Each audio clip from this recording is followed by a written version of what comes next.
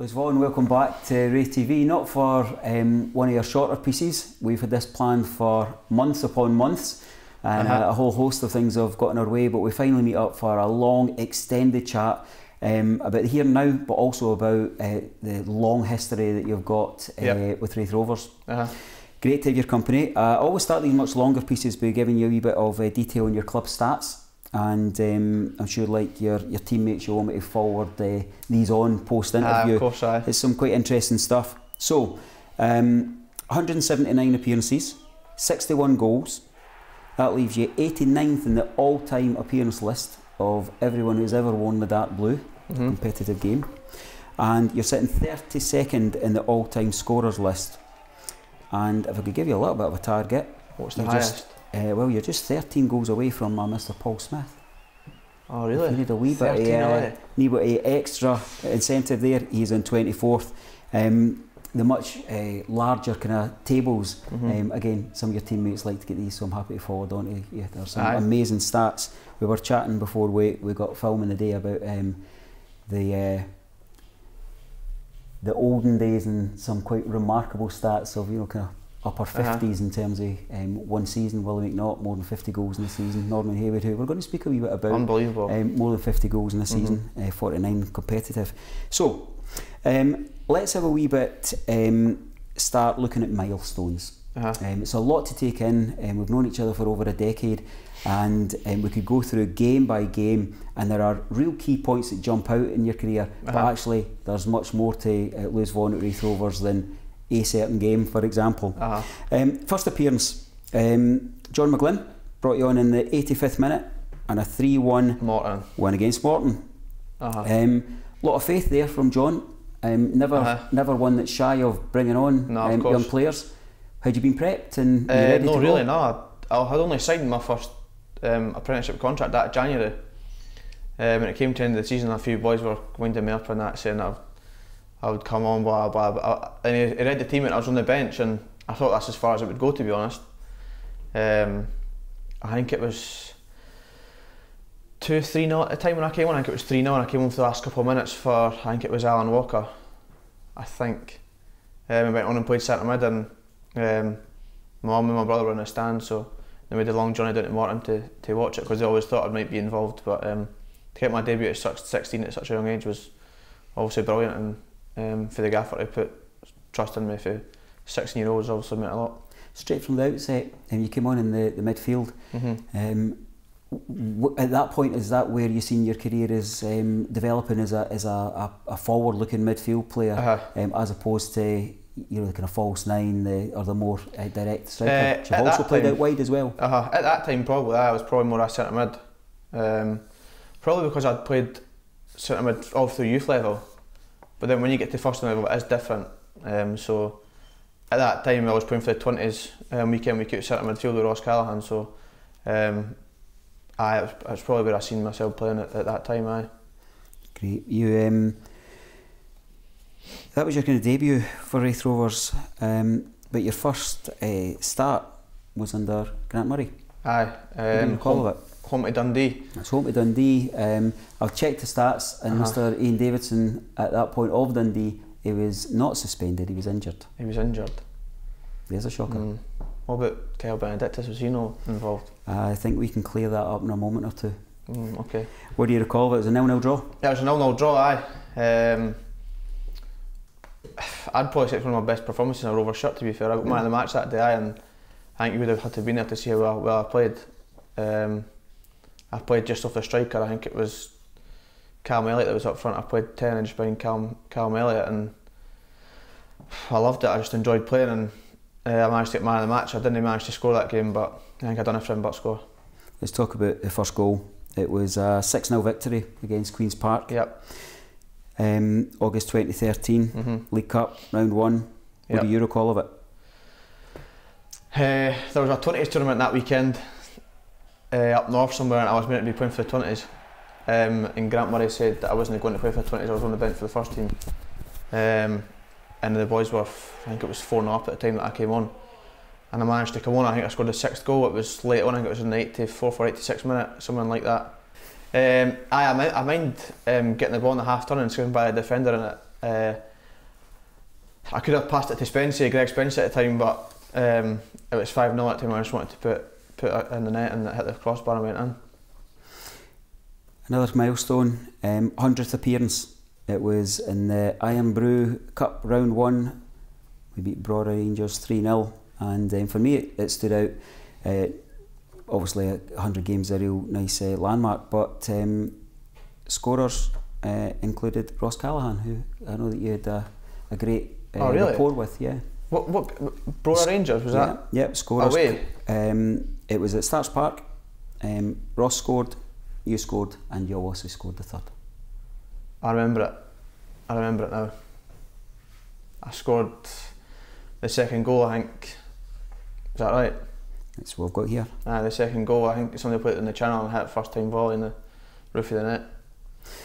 The 50th goal you scored came in amongst the hat-trick against Dunfermline. We're going to do a little section on some stats round about the derby, and so I'm going to ask you to hold off speaking about that specific goal, but what I wanted to pick up there was how you've scored key goals in front of the South Stand.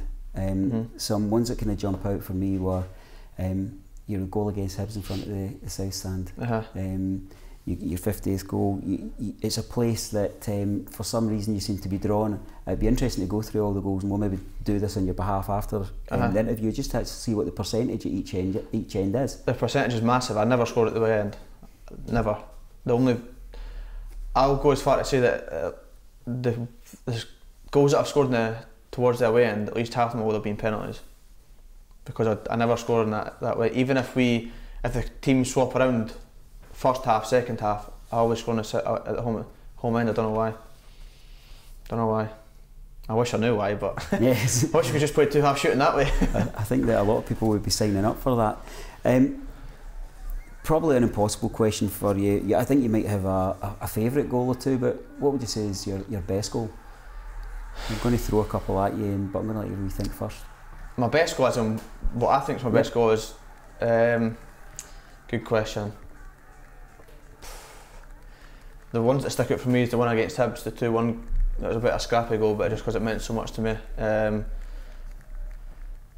Dunfermline hat-tricks were obviously up there, but the one against Dunfermline in the playoffs as well, when in the second leg of the playoffs just last season, was just the way I scored it. The sheer football of that day, well, that night. What's that, sorry? Just the sheer football that was on display that night. Aye. My first goal back after my injury when we beat Dunfermline 5-1. That goal, I've had so many towards that South Stand. The Peterhead one jumps out as well. The Peterhead one, aye. I'm going to give you two different ones though. Certainly the guys at RaithTV were having a wee bit of chat and we wanted to knock it about a wee bit. What do you remember? A wee bit of irony in this. I'm going to take you Dumbarton. Goal that he scored there. Danny Rogers, his kick out wasn't great. Oh aye. And there's a lob from 35 yards. Wasn't bad that one, eh?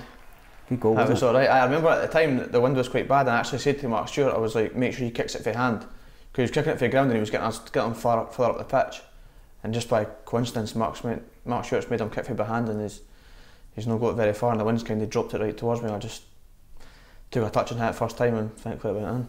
Great. I'm going to give you one more goal, and I wonder if you remember this. Free kicks, you got a lovely touch when the dead ball's there. I know it's not one at the South Stand. Well, what do you think I'm going to say? Ross County. Nope. Way more random than that.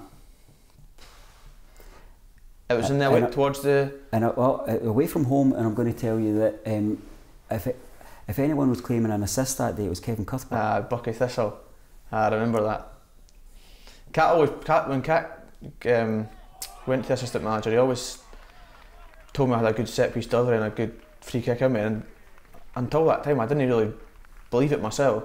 So I think Cat was, especially that season, put belief in me that I was good at set pieces, and I scored a few free kicks and a good few assists for corners that season. It was that draw to the near post, wasn't it? Aye, it was just so open, and I looked at Cat before I hit, and he was like, just go for it. So I was like, put my hand up, try to disguise I was going to cross it, but I was never going to cross it, and I scored a few more, not as probably as good as that, but a few more that I've kind of disguised like I'm going to cross it, and whipped it in the front post, and I've got a few goalies out doing that. So that's a good one. In terms of landmarks, I'm going to ask about you went on a run of scoring in consecutive games that was, well, really was up there with the best. You remember how many games it was? 11. It was 11. It was 11, yeah. aye. And I know you lads, you like the stats roundabout stuff, so it's not unusual to get a wee message to say, could you look this up, could you find out about this? Do you know where that stands in the kind of history of our club since, keep in mind we've been a club since 1883, so we've got a few years under the belt. I'm not sure. I couldn't tell you. There's only one other player in our history who's beat that. Not bad, isn't it? Your two games, if you'd scored in 2 more, you'd have drew with Joseph Cowans. Now keep in mind that he had a record of 13 from the 1931 season. So it was 2 away? From, you know, as we sit here in 2021, something that was 90 years ago. I remember the game that it stopped was at home to Airdrie. Yeah. I remember in the first half, shooting towards the away end, and me and Bobby always used to swap sides in that season, and this time I found myself on the right and I kind of cut inside and actually hit with my left foot and it's hit the crossbar and came out. This was on the 12th game and it was weird. When it happened, I said to myself, like, that's it, it's done. That's the chance I've had. I'm not going to get another chance like that. And home to Airdrie was the game that knackered it for me. So to score 11 goals in 11 consecutive games is pretty decent, if I say so. Well, something that was kind of 90 years in the making. It's more time, than quite decent. Let's jump right in, because people will know an interview with Lewis Vaughan, particularly on RaithTV, we're always going to be somewhat biased in our questioning. So they know we're going to get to this hat-trick, and I just thought, you know what, let's kind of take it on, but let's look at it from another angle and see where it fits in the kind of wider history of our club, Raith Rovers, and to be fair, I'll make reference to what the stats are for Dunfermline too. Raith Rovers, as I say, were founded in 1883, so you can do the maths. We couldn't get an exact figure on how many derbies have been, because we've had so many pre-season games and a whole host of Fife Cups and various pennants and trophies and such like. Though I will get that stat, 'cause I've got somebody working on that just now, thanks to Phil Nicholson. How many Raith Rovers players do you think have scored a derby hat-trick, a competitive derby hat-trick in our entire history? So I'm counting all the standard Scottish competitions: League Cup, Scottish Cup, Challenge Cup. I'm hoping not many. 5. Well, there's actually only been 3 players, but 1 player's done it twice. Somebody scored a hat-trick twice? They have? 2 different games. But brilliant. The player that he overtook who had been on to go second, he went on an 8-game scoring run, was a fella called Norman Haywood. He's managed it twice, and you're probably going to think I'm making this up and go and check it, but the first person to do it in a competitive game for Raith Rovers was brilliantly called Albert Pig. So Norman Haywood, Albert Pig and Lewis Vaughan will be forever written in the record books. Was it Haywood that's done it twice? Done it twice. He actually done it twice in the same season. But again, we'll have to score another one. 1937. That's how far you've got to go back to find that. So that's why when people say, "Oh, you keep going on about this, and you keep, Lewis has such a career and so many goals and so much hope and expectation and the joy that he's brought us," you always come back to that. Well, that's because there's actually only ever been 3 Raith Rovers players in our entire history that have managed it. Pretty decent, that, eh? And just to balance the books a wee bit, for Dunfermline, there's only been 3 as well. I mean, on the eve of a derby here, I hope I'm not tempting fate. And if anybody's listening, I hope it's Dario Zanata or Ethan Varian or so forth. He's been on fire recently. So there's where that hat-trick fits in. I mean, what's your thoughts when you hear not only the standard question of what did it feel like and tell me about, but we actually see that it's got a context and a place within the much wider history of Raith Rovers? Somebody's done it twice, that means I have to score another one, but I was coaching the 5-1 game, but to know that there's only 3 players that have scored a hat-trick against Dunfermline is obviously unbelievable to have done it, and to, as you said, to go back to 1937 to find the last person who's done it before me it's unbelievable. RaithTV weren't in existence at that point, but I'm sure that there would have been the 1937 version of Chris Duggan must have been involved somewhere. Because he's more than just a cameo. His contribution to that his contribution was unbelievable, for the penalty, for the cross. For the first 2 goals was unbelievable, and he doesn't want to forget it. Did you, just jumping into your memory quickly, has there been a more appetising cross that's come in than the one that Chris put across? Not that I can remember, not such a big game. And I remember it when I did cross it, I remembered it coming and I was keeping my eye on it, and it was one of the ones where I was like, it was coming, I was like, oh, I can't miss this. But unfortunately I never, and the goalie was nowhere near it. It was one of them where sometimes strikers have said, you have too long to think about it. Exactly, aye. But I had to keep my concentration and keep my eye on the ball, and thankfully it went in. Thankfully it went in. So let's, I'm going to kind of pick out some spots and just get some general comment round about kind of season by season, but you know, we'll not eke out game by game by game because we'll be starving by the end of it. So the first thing that jumped out at me looking back at your career, and it's things that I've kind of thought in the past, and is there's a real quirk to signing for Raith Rovers. You're a Hibs supporter. Hibs daft.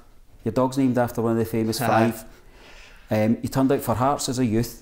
Played there for 6 years, and then to confuse things even further, you joined Raith Rovers from a team called Athletic. You're destined to be with us, weren't you? I know.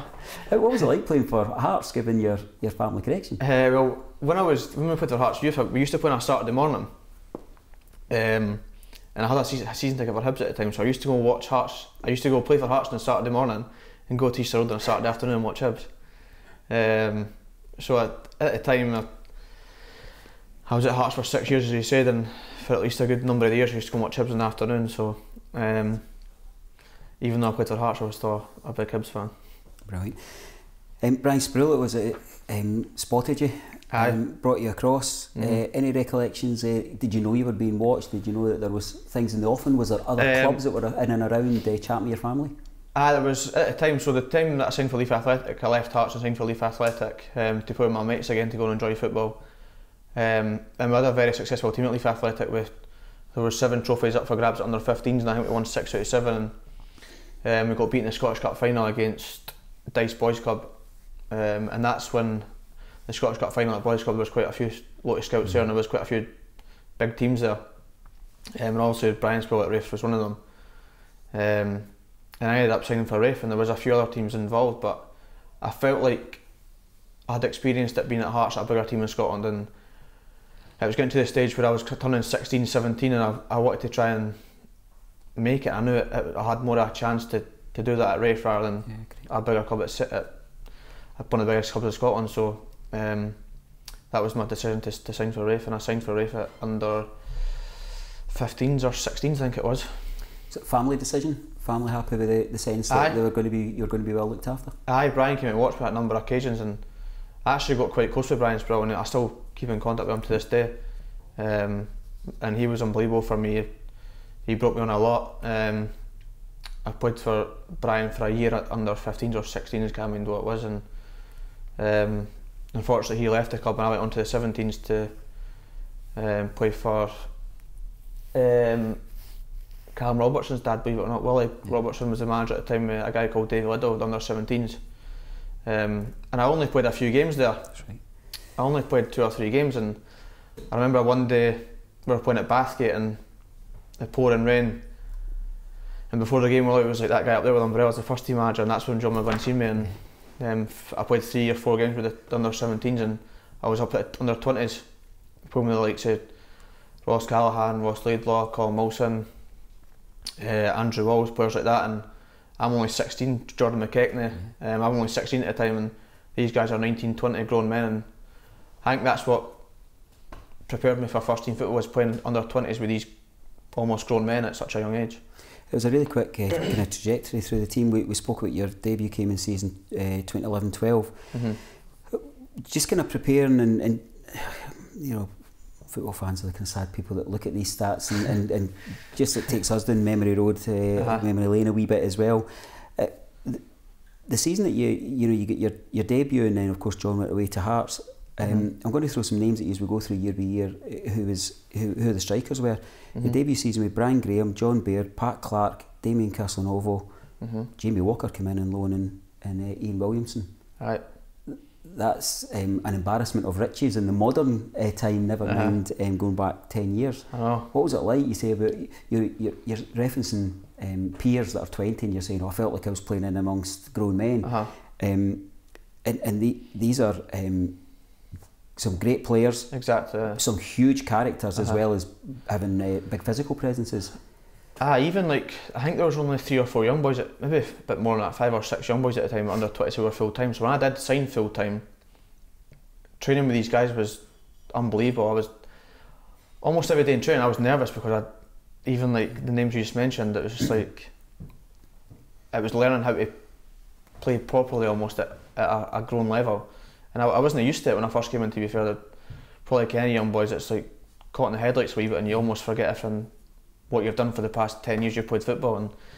And as I said, playing with the players at such a young age was obviously helped me for the future. Did you have any sense of doubt? Was there times when you made the journey home and you're thinking either in the car school or you get home and you think, what am I going to do here? This just seems the jump seems too big. I remember watching Bairdy and Brian Graham playing and I was thinking to myself, if this is the level that I need to get to, I'm toiling a wee bit.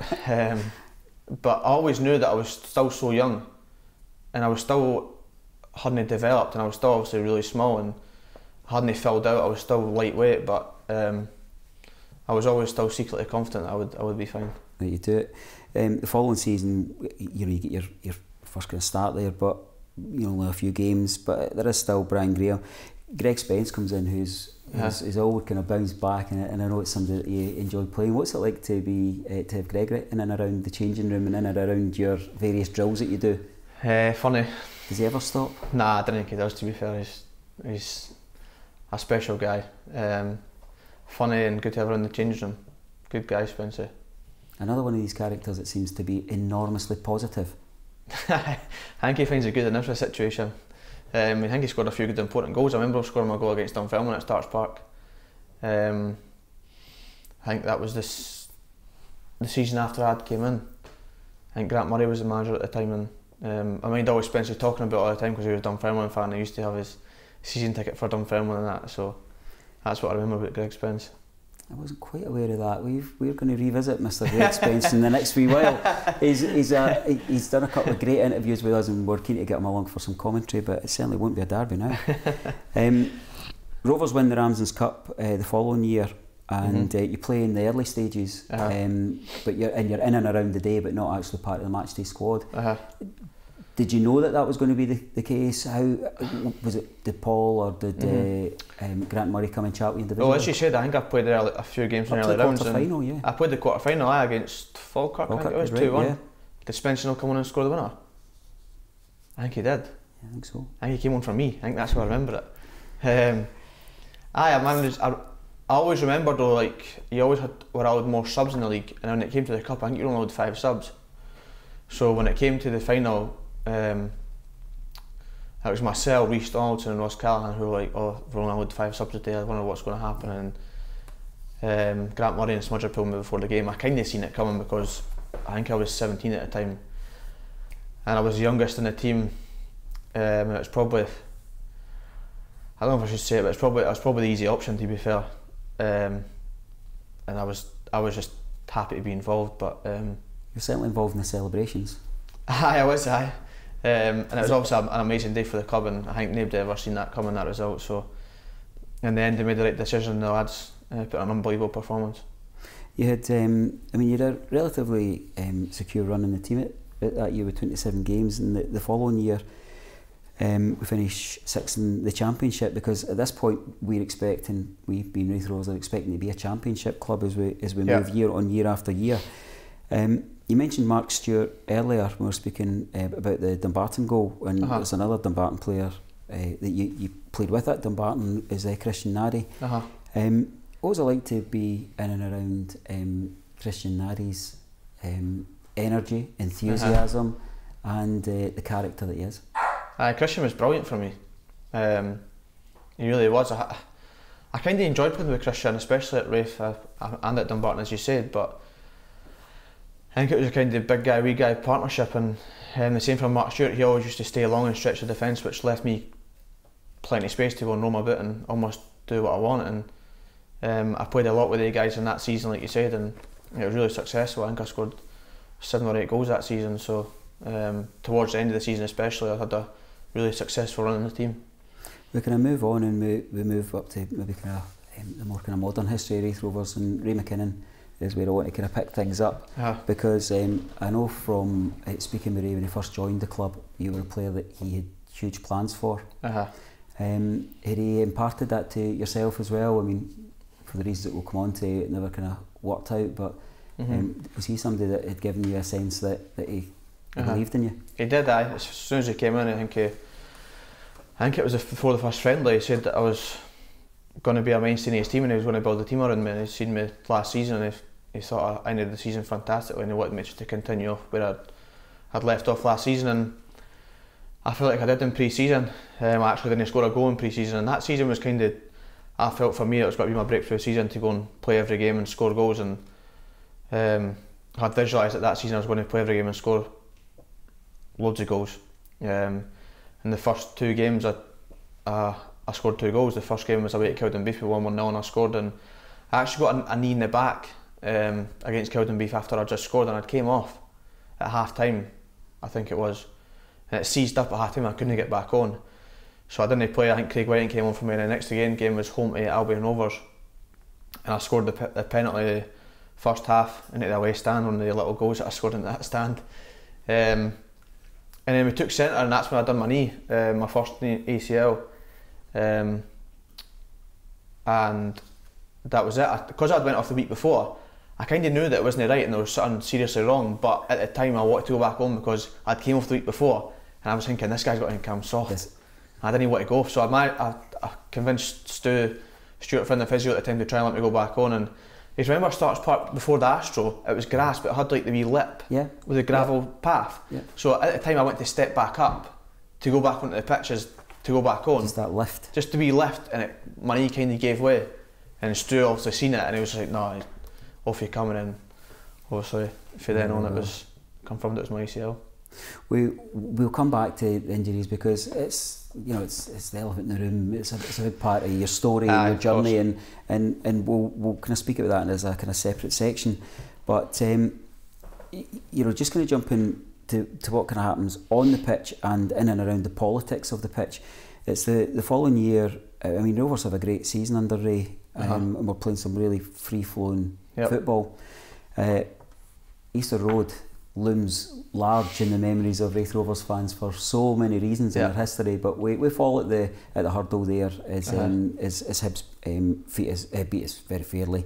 But it's the following season that I sometimes feel this discussion's like a wee bit of an albatross round your back, and that is the John Hughes, Gary Locke season, and it's a season where you're playing and we're having a wee chat and a wee blether before we put the camera on, and you're surprised that you played so many games. I think there was 7 subs appearances, but 21 games, 4 goals. But we get to the kind of Christmas period, and you're saying I need a longer run in a team. I need games. I need I need to know that I'm going to be on the team sheet and not a peripheral player. So I've got some questions round about that. I'm wondering, was there any part of that, a wee bit of putting down a marker and saying, play me? Obviously, I missed a full season after my first knee, so I wanted to get back playing. And I actually played the first few games under Gary Locke. I think it was the first 7 or 8 games I started. Scored a few goals, and I think I actually got a wee thigh strain. And then I came back for the thigh strain out for a couple of weeks or so, and I just couldn't get back in the team. And I said that I would give it a few weeks and see what happened, and I actually gave it longer than a few weeks, and it came to Christmas time and I just said, look, so I think I was 18, 19 at the time, and I just said I need to play games. I missed a full season last season. I need to go out and play some football. Being a sub and coming on here and there wasn't good enough. I'd missed a lot of football, and I went and then said I wanted to go out on loan, and at the time I wasn't too sure if he would let me go on loan, if I'm being honest. I wasn't sure if he would let me go on loan. I wasn't sure if the club would let me go on loan. So I basically wanted to see what his reaction was, and I said I wanted to go on loan. He was just agreed with me. He said, that's fine, go and play some games. And I was like, alright, that's fine, I'll go on loan. And I mind before a fixture on a Saturday said, you're not involved today, you're going to go on loan to Dumbarton. And I was over the moon with that because it was a championship club, and to be fair, at the time Raith were flying high, like 3rd, 4th, 5th in the league or something, and Dumbarton were dead last. And at the time there was no raised eyebrows. At the time I remember reading some comments saying it would be good for me to get some games and stuff, and obviously what materialised after that no one would have ever seen coming, especially not myself, but the rest is history, what happened after that. Can I surprise you with some stats round about that? You know, it's I don't want this to be a kind of stats heavy piece, but no. I like to look at where there's sometimes some kind of footballing myths around, and when you actually go and look at the numbers and you look at the league tables, you kind of question them. So it's a kind of end of year transfer window that you move in. It's your first start, I think, in the bench maybe for a game, but it's a game at Morton. Would it surprise you to know that at that point there were 4 points between Dumbarton and Raith Rovers? When I made my debut for Dumbarton? Yep, there were 4 points. The Rovers had a game in hand in the Morton game, and then I think when you start a game it's 4 points, and Rovers have got 2 games in hand. The big thing that jumped out to me is at that point Rovers were 13 goals better off, yet at the end of the season Rovers finished 7 goals behind Dumbarton. Obviously we're tied on 39 points.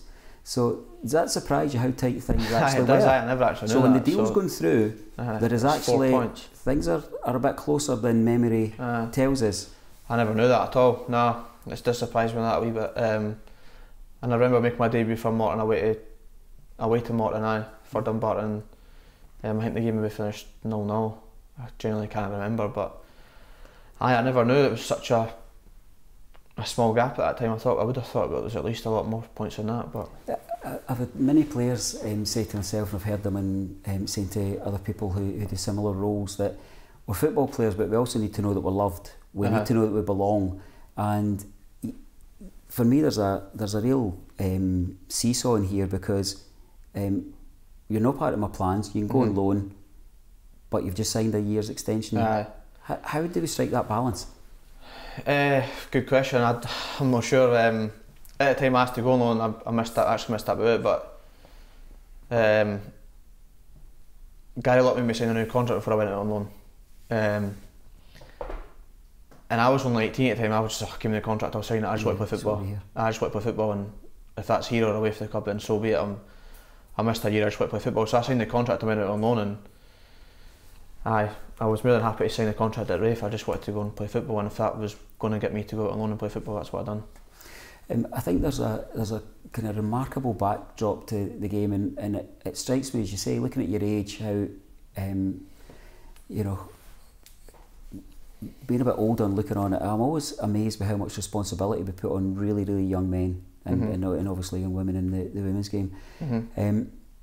Because you're training with Raith Rovers, you know, during the week, you're playing for Dumbarton.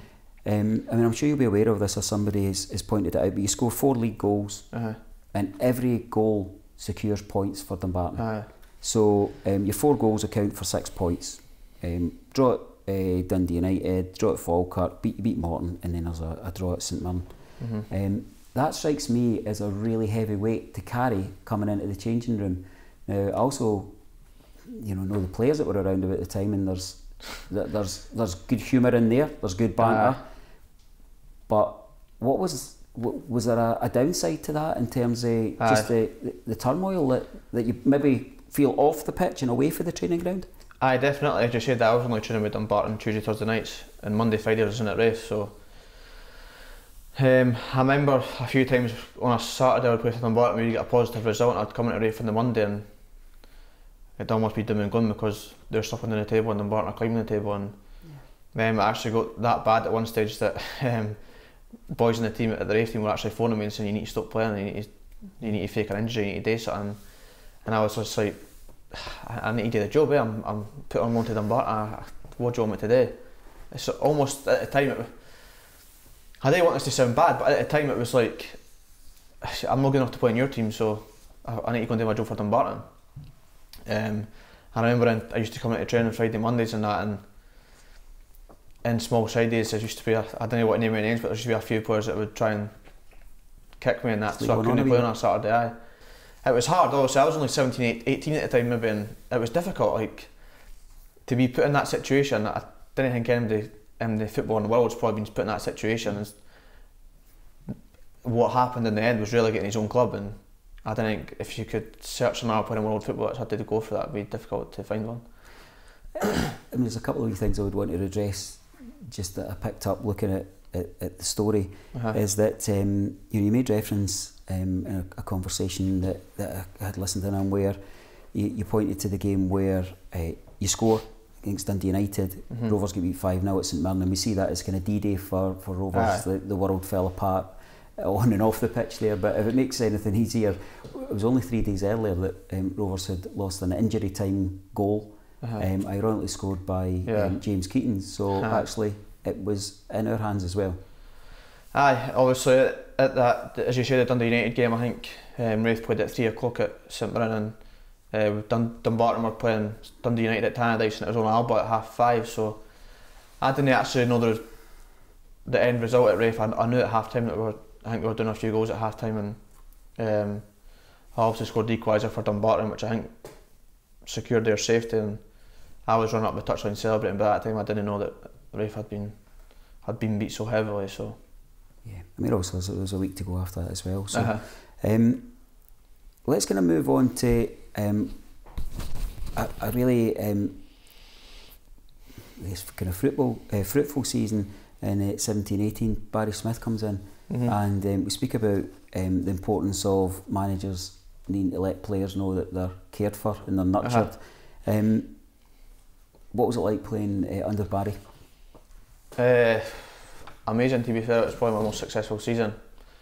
Him and Kat and Robbo and Craig Easton, who were helping it, were unbelievable towards me, and Barry Smith interested put me off the left hand side, and as I said before, at the time me and Bobby Barr used to just switch sides almost free roam about, and just when we lost the ball to get back into positions, and it kind of suited me playing off to the left, and I was fit that season as well. I had a full pre-season, and I just started the season so well, and I actually mind in pre-season that Barry Smith had obviously signed Greg Spencer and Buchanan, 2 strikers that he's brought in, his players, and at this time I'm thinking, here we go again.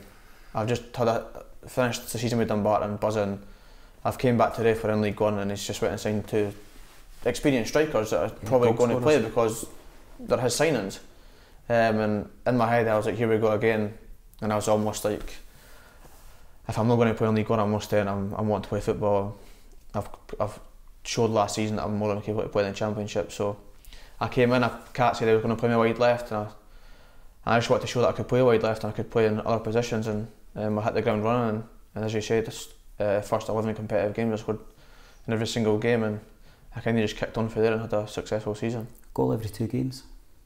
In that season? Yeah. It's not bad, eh? You're not playing as a centre forward. I know. I think I played half a season as centre mid as well, so I played left, I played centre mid, and I think I played deeper in centre mid. Towards the end of the season I went back striker, so I'd played everywhere that season, and to score a goal every 2 games, I never knew that, which is probably... And then being a Raith Rovers story, we can't have a lovely, beautiful ending. We have to have the final league game of the season. We lead the way, we fall away, Ayr come back, we all roll up our sleeves, our Ayrshire rivals do the same. Alloa do us a favour before they bite us in the backside, and as the game rolls on, in a game that I think we might not have scored if we were still playing to this moment, the chance comes in, and the instinct is that you stick in and it hits a post. Tell me about it. I remember it so clear there. I can remember it so clear. Just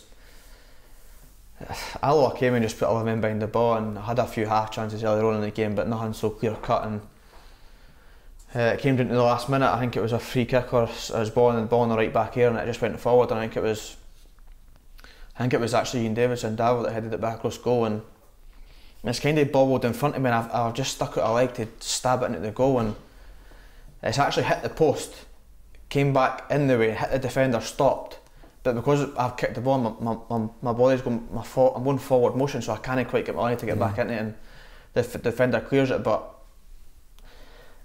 to this day I should have scored, there's no doubt about it, but see, if it was raining that day it would have went in, because the post would have slid and it would have hit the post and went in, but because it was dry, it was sticky, it's hit the post, came back, sat, and the defenders managed to clear it, and You'll be surprised how much I think about that moment, to be fair, because it's one that sticks with me for the wrong reasons. Was that as hard a dressing room to sit in after the game as one where there's been a relegation?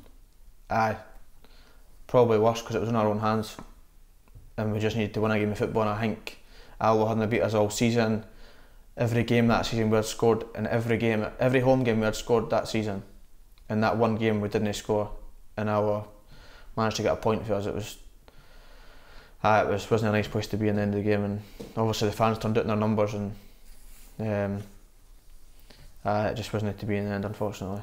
Following season, John McGlynn returns to Starks Park, and things kind of come full circle. Tell me what it's like working with John, and almost like a reflex when somebody hits you with a hammer. I go John, and you immediately know you must say Paul as well, because they are a kind of true double act. Yep. Tell me about these footballing people. Well, they've been amazing for me. For the gaffer's first spell in charge of the club, he obviously gave me my first professional contract, my debut. Smudger gave me my first start with Grant Murray. I scored my first goal under Smudger when he was assistant with Grant Murray. So they two have played a massive part of my career, for giving me my first professional contract to give me a chance in the game, to obviously come back the second spell and almost believing in me as well for the second spell and giving me everything that I've ever needed. And I can't speak high enough of the gaffer and Paul Smith. They've given me everything I've ever needed, and they've went above and beyond for me many times. What is it that a good manager, a good coach, a good assistant offers that's more than football? I hear this bit about the different types of managers that you get, and some managers need to have, some are the kind of hairdryer treatment, some are the arm round the shoulder, some have a bit of a mixed bag of skills. What is it that John and Paul bring? I think they're almost so different that they actually work so well together. I think that's one of the main things that I see, is there's two completely different people and they rub off well on the players, because one of them comes off different and it's almost like bad cop, good cop, and they come across very well to players, and they're definitely a credit to the club. Do the players that pull on the jersey and train with Raith Rovers, are they aware how much of a connection John and Paul have to them, how much they value them as people as well as players? I think so. As you said, obviously man management's a massive part of the game now, and I think the players know how good the gaffer and Smudger is, and how much they mean to the club, and how much an asset they are to the club. That I always see the gaffer almost signs players that are maybe lost their way in the game a wee bit, and they sign for the Rovers and they have a new lease of life because the gaffer gets them playing for him, and he knows what gets a player going, what they need here. If they need a bollocking or arm around the shoulder, I think that's what they get it right. I know that something you said to me before, the season that we win the league is a difficult one for you to look at, and particularly when we'll come to speak about your injuries. But again, another one of these kind of football, and the devil is in the detail. You might have heard that phrase, and I know that league winning medal is something you say, oh, I don't feel like I earned it, and it was a line that you said, and it brought a bit of sadness to me, and I was thinking, I've played a bit in my head and thought, the lowest part of the impact of your injury in that season is a game that you score in, and it's a game that if you don't score in, we draw, and if we draw that game, we don't win the league. Because 2 points come off the total, and it's Falkirk who're sitting in the box seat, and we've spoken in many interviews about the level of respect we have for Falkirk and how difficult it was for them to experience the outcome they did. But it does offer maybe a slightly different kind of perspective on what went on. The other thing about that I was wanting to ask you about is, are you aware how much you mean to your teammates and to the coaching staff? Because that particular afternoon, I kind of hope that I never experience this firsthand, but the amount of affection that was expressed for yourself was really touching. Maybe I'm not aware of it a wee bit, but it's not until something like that happens that you do realise how much people do care about you and what you mean to the club. And I think it's just because I've been at the club for so long as well. I've seen so many players and managers come, and I'm still at Raith Rovers, so I think that definitely helps. I've obviously been there for a long time and part of the furniture almost, so I think that definitely helps. And it's maybe at moments that I didn't realise how much I do mean to the players and everybody at the club, but obviously the support that I've received for my whole career at Raith, stuff that have happened so far has been unbelievable. Tell me about last season. It was you know, the tagline when we were selling season tickets and we were doing voiceovers was a season like no other, and of course the only thing it was missing was the fans. It was a season where we mentioned about Ray McKinnon's season and the free flowing football, and particularly post January when he was our manager. But John and Paul managed to pull off something pretty special last year. What was that experience like? Because the easy question to say is tell me about the dressing room, tell me about the big characters. I think we know the dressing room, we know the big characters. What was the ingredient that was there? Was it just a colliding of talent and ambition? I think it was a bit of everything. I generally don't know, can't put my finger on one thing that I could say that was the main thing in the team and the dressing room. I think it was a bit of everything. As you said, the achievement last season was unbelievable. I think everybody in the squad played their part. I think we started the season so well. Also with the gaffer not being well and Smudger taking over, I think we started the season so well, and credit to Smudger and the gaffer came back. And especially after Christmas, I think we kicked on again after January, and as I said, the whole squad played their part, and it was an unbelievable season, and we punched above our weight for a lot of games that season. And there were so many special moments in the season. It wasn't just one game. I think there was loads of games that were unbelievable, and the football that they played to go along with the results was just, it was class at times. And at times when I was playing in the games, I was just like, wow, I can't believe we've just created this goal. Or at times it was almost like I couldn't believe it myself. And obviously the players that we had were special players, and obviously some of them have moved on. So it was just a great dressing room to be in at the time. And at the time, as you said, with COVID and stuff, it was something that no one was used to, and playing in front of no fans obviously was something to get used to as well. And you know, if the fans were there, then we could have maybe went one better, but we just fell up short in the end. Well, can you grab any moments from your memory that immediately, you know, when somebody's going to say about that season in 10, 15, 20 years time, what are the moments that will jump into your mind? For me, it was Dunfermline games, the home game against Dunfermline, the home game against Dundee, and the away game, the last game away to Dundee, even though we lost in the playoffs to Dundee, and the last game against Dundee, the second leg, when we won 1-0, I think that was just a team down to a T, and how we went out and won that game. I think Dens hadn't been beat. They hadn't been beat at Dens all season, and although we fell up short, it was still a statement to say that the team are class, basically. Are you aware that I think it was if I'm right, it was a pre-season interview this year with John McGlynn, and we know this guy's travelled the world watching football. There's barely a stadium in the Champions League that he's not visited and prepared detailed reports, and you guys have sat through his analysis for many hours, so you know the forensic detail he goes through. But are you aware that he said if he could only live one game of football again from his entire footballing life, that's the game he would relive? Do you know what? I probably wouldn't be far away from that myself if I had to pick one game as well. Even people would probably say the hat-trick, but for me personally, obviously the hat-trick was better, but just the feeling of that game, it was just, as the gaffer probably said before, it was unbelievable just to be involved in the game, and it was just, everything just went right, everything just clicked, and I didn't think we'll get a more impressive performance for a long time. It was unbelievable. It was just, as I said, everything just clicked and everything was down to a T, and it was just an unbelievable day.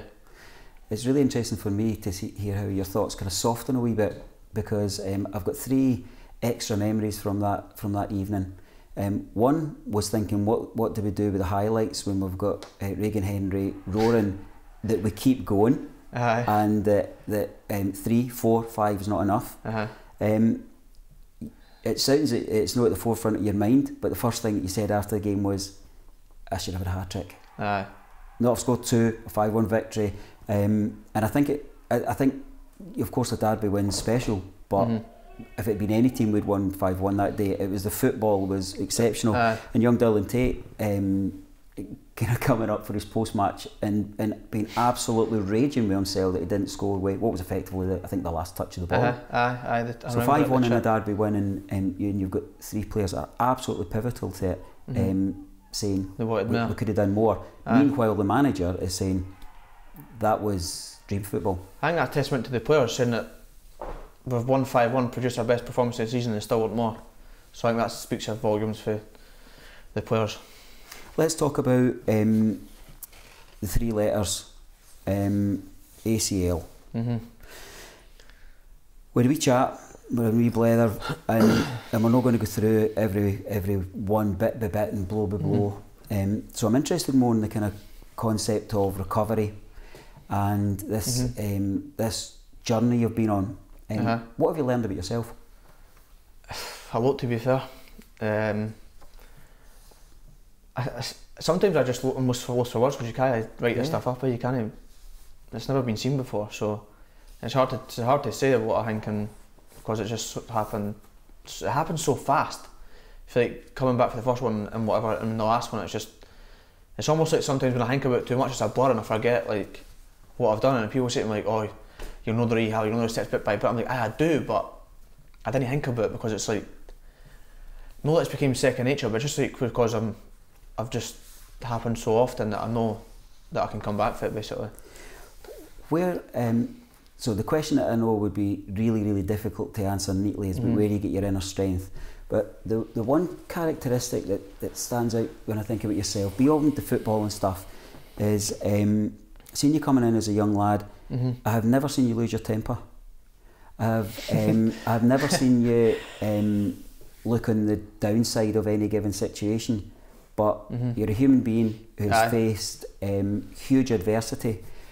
How do you manage the rage that must be there? Is it there? What's the coping strategy? It's definitely there, and it's just like when people say to me like, "Oh, what you got to do after this one?" Like, what do you want me to do? Like, I'm not going to sit in the corner and just accept what's happened. I need to get on with it. I'm not going to accept what's happened and sit there and dwell on it. As what's happened, and I do my rehab in a year's time, and if I didn't do it, then in a year's time I can be back playing. If I'm sitting about and I refuse to do the rehab, I didn't want to come back, then in a year's time the time's going to pass anyway. So if I didn't do it now, then when people always say to me like, how do you get through it and that, but when that happens to you, you didn't have a choice. Like, what do you want me to do? Just do nothing about it. So that's just the way I look at it. You clearly know somebody who's going to sit still. You're always constantly moving, that perpetual motion. But that's my dad's fault. I can't keep still. What?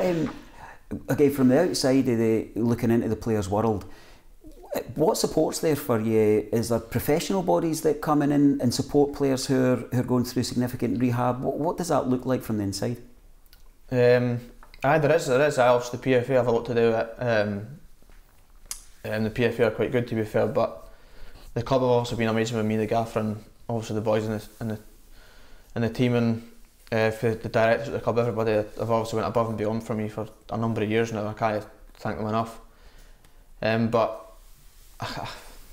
I'm probably the type of person that likes to keep things private and keep it to myself, but obviously the support at home and mum and dad and my girlfriend as well, so there's a lot of good people around me. It's specifically something that I wasn't going to probe with a question because it is private, but I think it is something that the supporters are aware of, the kind of unconditional level of support and faith that your family and close network have got in you. Aye, definitely. As I said, there's loads of people that went above and beyond for me, as I said, and there's no many people. Well, there's obviously my family that they're going to be there for me regardless, but for the club and the fans and the boys, there's no many clubs that can say they've stuck by a player who's done 4 ACLs. So it's a testament to the club and the gaff and the directors that have done so much for me these past few years, and I can't thank them enough. You're currently, correct me if I'm wrong, but you're waiting on the swelling to go down, waiting on late October. I think it's penciled in for the 25th of October, the surgery, so It's just about doing rehab just now, and my swelling's all gone now. I've got full range of motion back, so it's just waiting to get the surgery done on the 25th of October. Does the surgery and the kind of repeating of the surgery and your injured knee at the moment, does that come with risks? What's the weighing up in terms of longer running issues? I wish I knew, to be fair. The surgeon that I'm seeing now, Mr. Keatons, is a guy at Murrayfield Spire. I think he's close friends with Karen, who works at the club, so he's been brought with me as well. But surgeons are surgeons, and they say it how it is. They didn't beat around the bush, especially this guy. He tells me straight to the point, which is good. I would rather he was honest with me than fed me a pack of lies. So he basically says to me that he can get my knee fixed and back 100%, and I can get back playing. And once he's fixed my knee, the rest is up to me. So it definitely puts confidence in me that he says I can get back playing if I want to. So there's no reason why it keeps happening. There's no reason why what I can do to stop it happening. It's basically just doing the rehab, get my legs as strong as possible, and that's what I found so hard this time, was to get my head around how it happened again, because this time I'd done a lot of rehab with Cameron Ross, who's left the club now, but he done a lot for me. I'd done everything that I could possibly do. I kept my legs strong, I'd never cut any corners, I'd done the rehab down to a T, and I said that to the consultant, I said that's the hardest part, knowing that I've done everything, and I've done my leg weights. My legs are as strong as I've ever been. I'm squatting hundreds of kilos in the gym, and yet again when I'm going to change direction it crumbles again. But I said to the consultant, that's the hardest part that I find, is I've done everything. It's just like there's no explanation, there's no reason why it happens. It's just one of the things almost. And we don't know what the future's going to hold for any of us, but I mean, you are aware that the word that I keep reading in the press and I keep hearing people speak about Lewis Vaughan and Raith Rovers is you're our talisman, you know, and it's interesting to go and look up the dictionary what that means. But I think what it also carries though is that you carry a respect that's more than just a goal scorer and a number 10, and you've got a set of fans that are also really, I'd say, concerned but motivated and excited by what's best for Lewis Vaughan. So the message from the surgeon is that we go again, and obviously it would be step by step, because people are concerned about you in 10, 15, 20 years time as well. Exactly, and that's what I spoke to the surgeon about as well. And you know, in 10, 15 years I might have problems, but I worry about that then. For me now it's about getting my knee fixed and taking it step by step, and taking each day as it comes in the recovery, and then goes to get back on that pitch and get back playing, and hopefully it's only a matter of time. We recently had, I don't know, it did mean a lot to you, an applause on 10 minutes. Aye. I was at the game obviously, and it was brilliant to see. It was a touching moment. It was good. There's also a legend of the footballing game holding up your jersey. Aye. A nice moment. Aye, brilliant. Aye. I didn't expect it at first, and I remember at the time Tony Dingle at the time was injured at the time, and he was like, "Oh, we need to go on the stand, let's go, the game's going to start." I'm like, "All right, mate, you're not bored with the game any other week, never mind now. So what's the rush?" So we managed to go on the stand, and when Benny ran out the strip, it meant a lot to me. Obviously, that the boys had done it for me, especially Benny for doing it for me. So didn't hang about taking your penalty responsibilities though, did he? No, he's took them off me now, so he can enjoy them until I'm back, and then. Great. Tell me about my final question is if you can write the ending to this story. How does it finish? I get back playing, injuries are behind me, and I get to the top level still. And that top level is Raith Rovers in the Premier League. Hopefully, aye.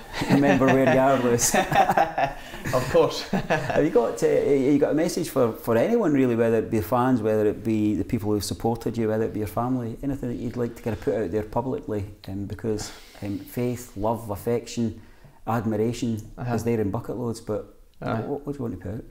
Just for everybody for sticking by me. It's obviously been a tough few years, but I've showed that after 1, 2 and 3 I can come back again, so the fourth one doesn't change for me. It's only there's only a matter of time till I come back. The time's going to pass anyway, so I'm going to do everything I can to get back on the pitch, and I just thank for the fans and the boys in the club for sticking by me and supporting me.